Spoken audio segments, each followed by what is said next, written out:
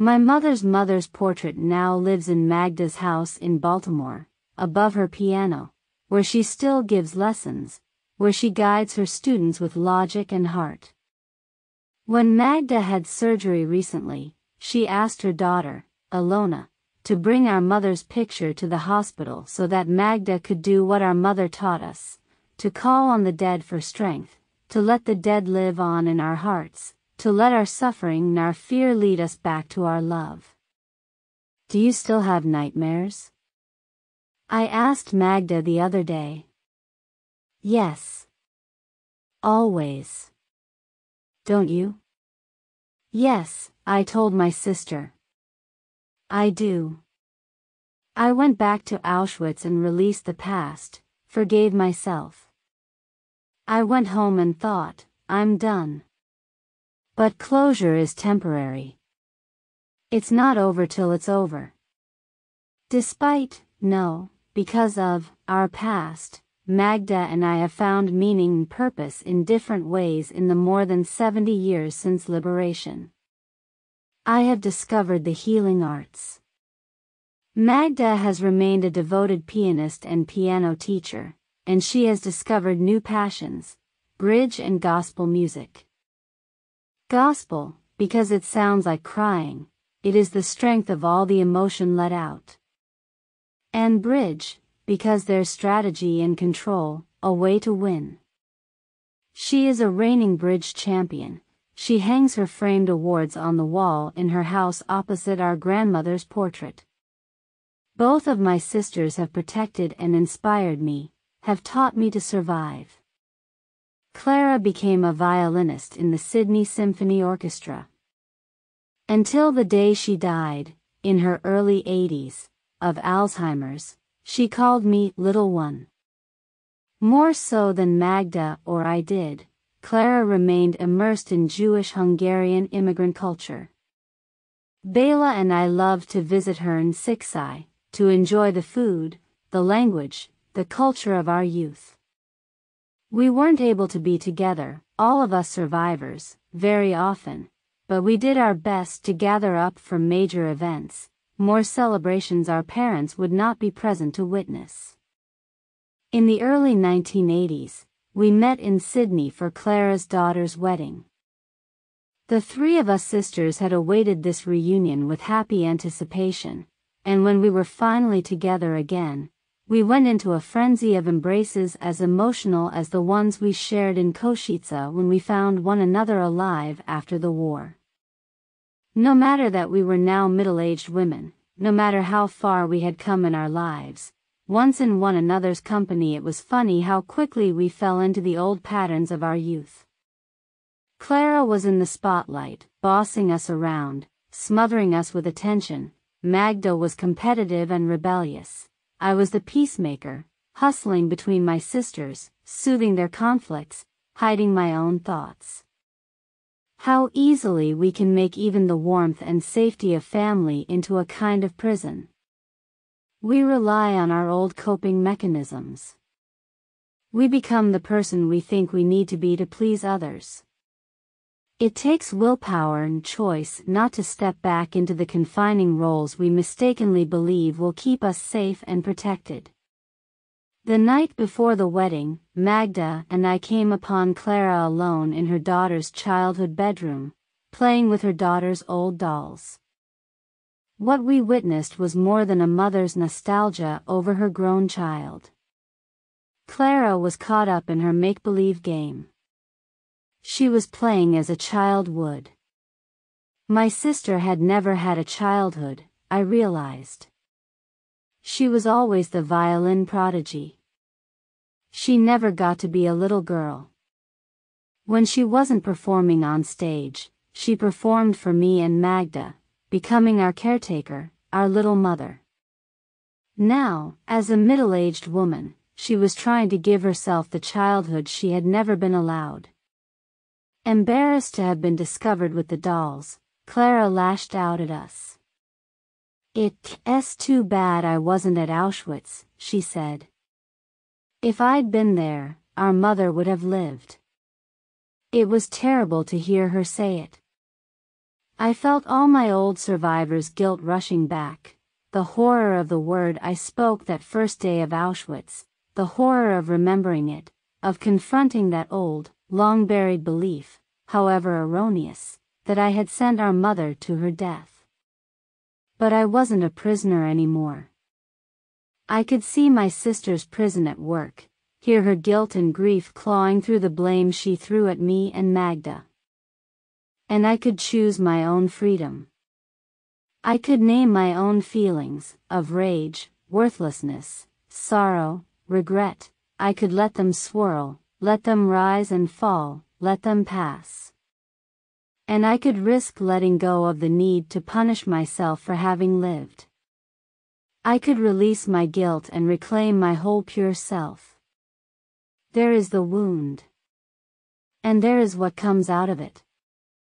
I went back to Auschwitz searching for the feel of death so that I could finally exorcise it. What I found was my inner truth, the self I wanted to reclaim, my strength and my innocence.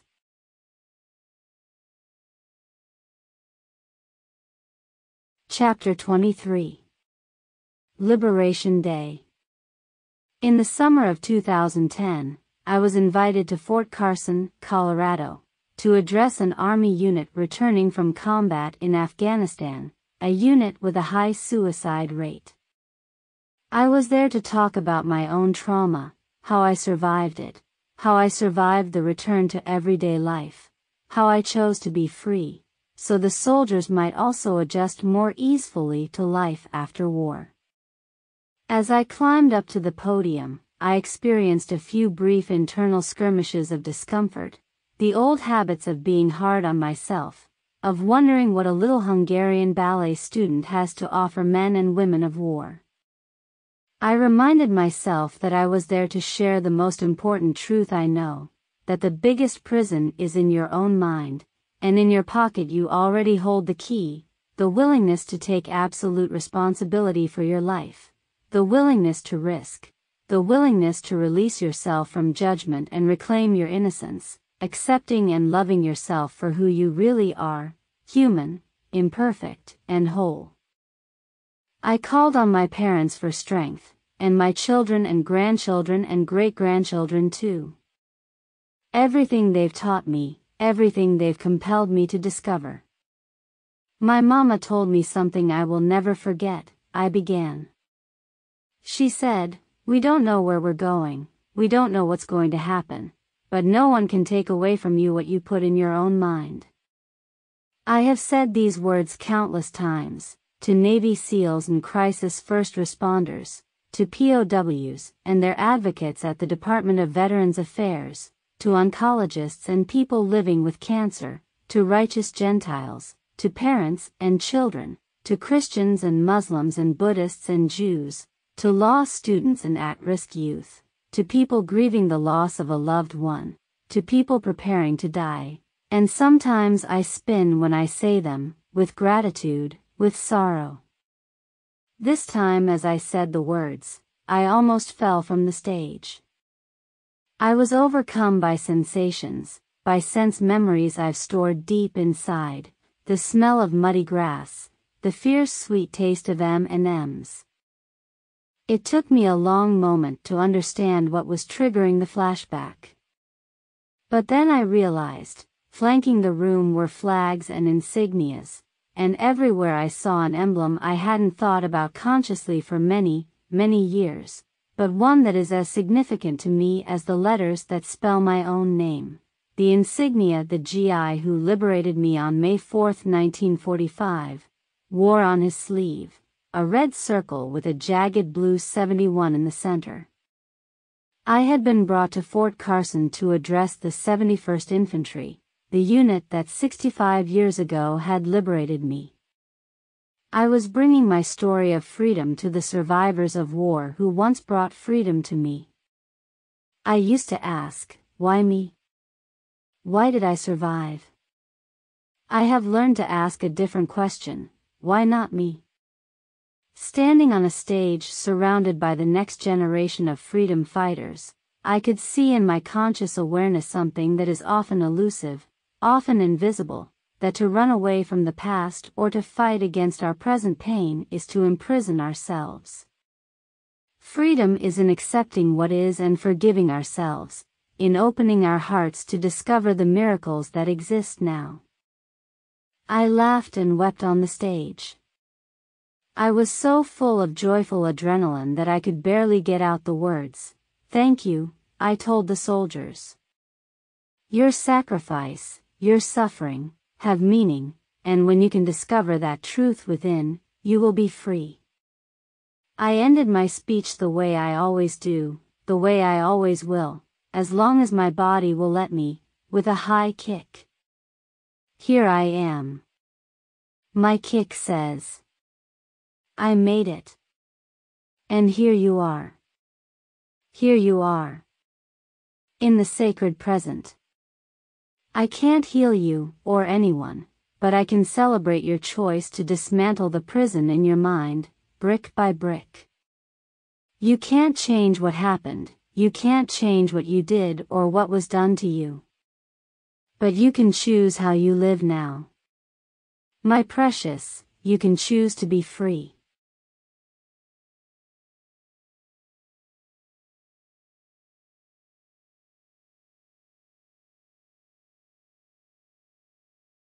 Acknowledgements. I believe that people don't come to me, they are sent to me. I offer my eternal gratitude to the many extraordinary people who have been sent to me, without whom my life wouldn't be what it is, and without whom this book wouldn't exist. First and foremost, my precious sister Magda Gilbert, who is 95 years old and still blossoming, who kept me alive in Auschwitz, and her devoted daughter Ilona Shillman, who fights for the family like no other. Clara Corda, who was larger than life, who truly became my second mom, who made every visit to Sydney a honeymoon, who created Friday night dinners like our mothers, everything artfully done by hand, and Jeannie and Charlotte, the women following in her line. Remember the Hungarian song? "No, no, we're not going away until you kick us out." My patients, the unique and one-of-a-kind humans who have taught me that healing isn't about recovery, it's about discovery.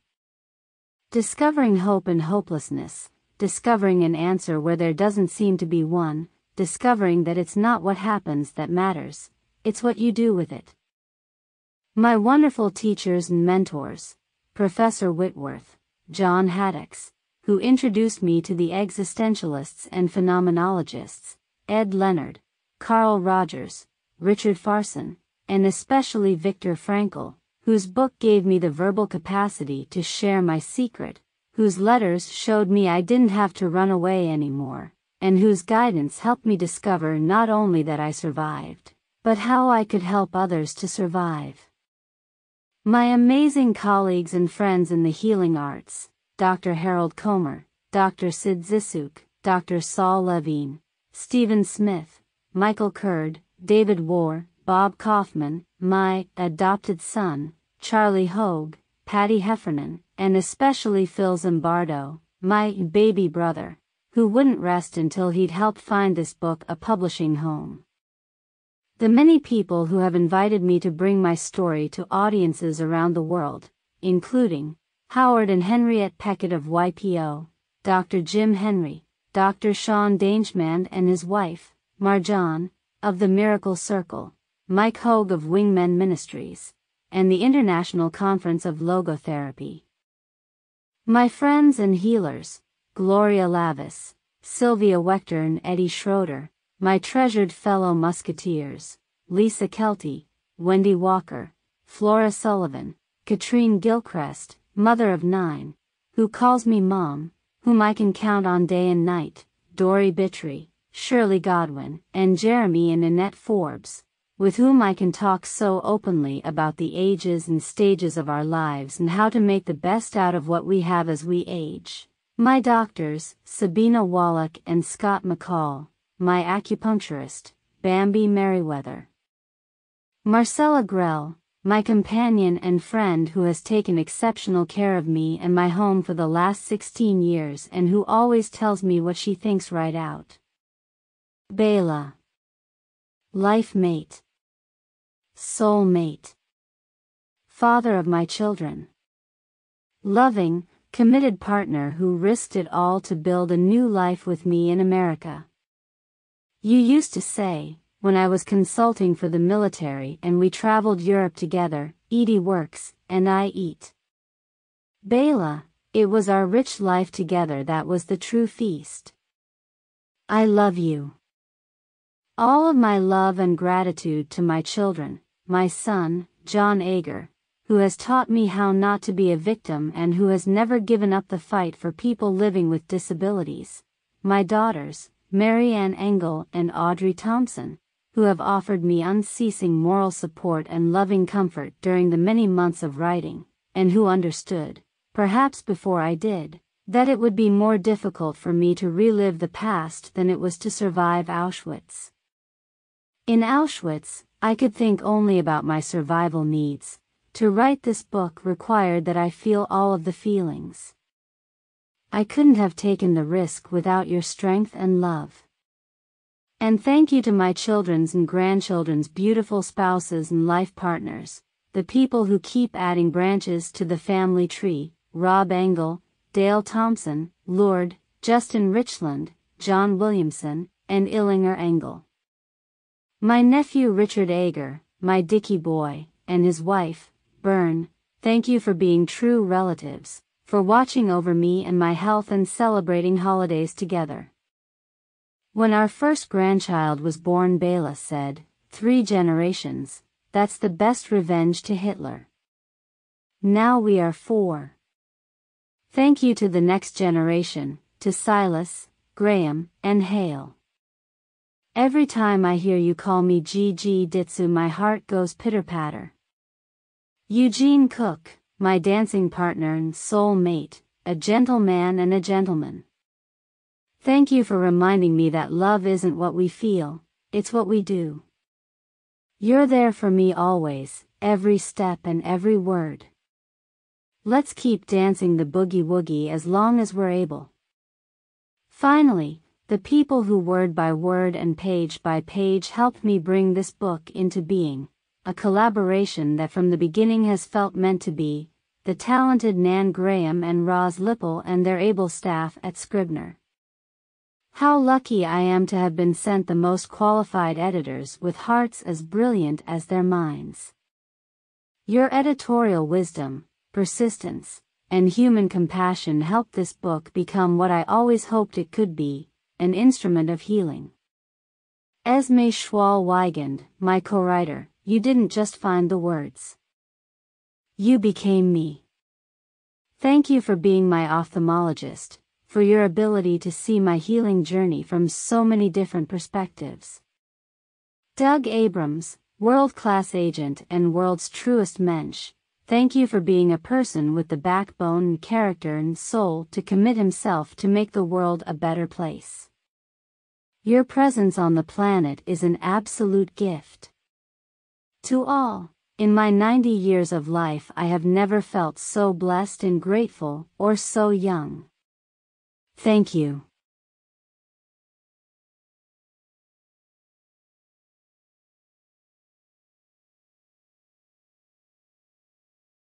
End of the audiobook. Thanks for listening. Please support me with subscribing to my channel. Have a great day.